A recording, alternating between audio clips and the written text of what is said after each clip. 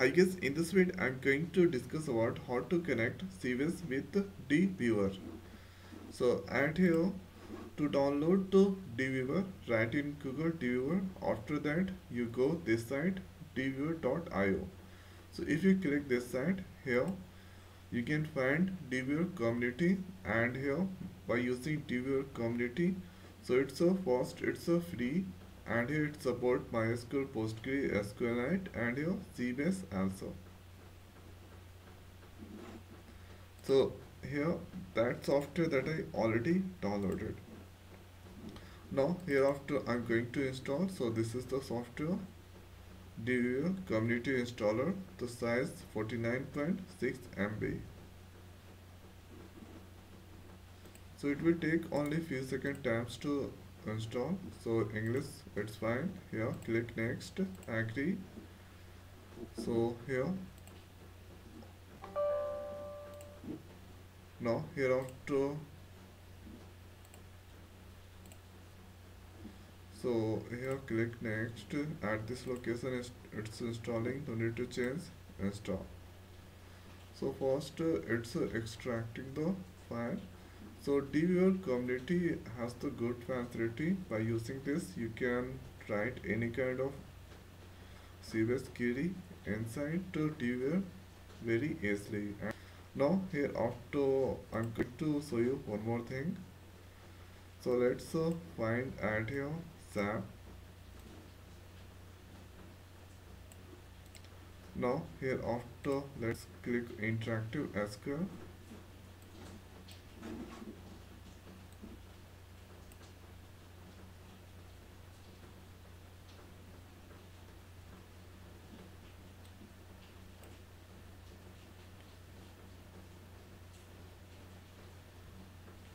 So I did connect to SAP adaptive server. So here username. So at the time of installation of Sybase, you have set it the password and username. So S is the username, and here let's give password, and here server name Lenovo PC, host Lenovo PC, and port 5000. Now hereafter click on test connection. So at here connection succeeded, click on OK. Now hereafter if you want, then you can connect also. So at here this is connected with database master, and here Lenovo PC is the server, username SA. Now DBeaver, double click on the DBeaver 6.3.1. Now hereafter let's maximize. Here go to database, and here new database connection. So at here you can find the different database. So at here IBM HANA. So let's click on SQL, and here scroll down. So here you can see Sybase or ZDBC. So here the ZDBC driver. Now hereafter let's click on Sybase. So if you click this one, no saved connection yet, and here this one, no saved connection. So I'm going to not selecting this one, this also option, and here you can see SAP ASC J connector. Okay, let's try this one. Click on next, and here host. So what exactly host is? So here the host was, I think, Lenovo minus PC, and here this is the database.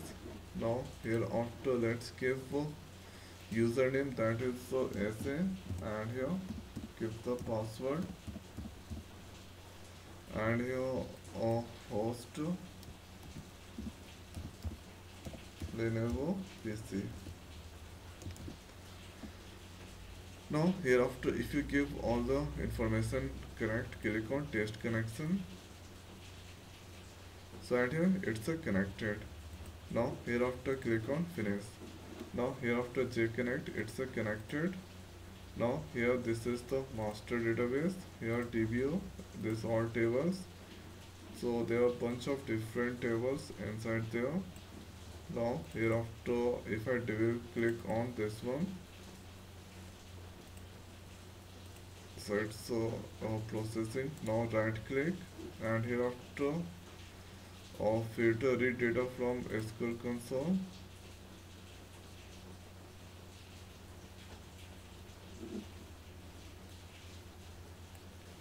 So here there is I think this is the query automatically it's generated, and here this is the data inside the tables. So like this, let's go to database once again, new data connection, and here SQL selected. Now here after this time going to JConnect already used. Now here after Sybase JTDC, click on next. So give the host name, that is Lenovo PC. Now master username SA, and here give the password. Port no need to change. Hereafter click on test connection. So and here we need to download some driver JDDC. Click on download.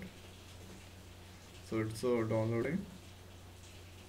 Now hereafter it's connected. Okay. Now hereafter click on finish. So there is one more connection, JDDC master. Here this all database, it's come there again table. You can see two ways we can connect Sybase with DBeaver. So I hope guys this video is helpful for you. So now in this video it's over. So thanks for watching. See you next video. Thank you.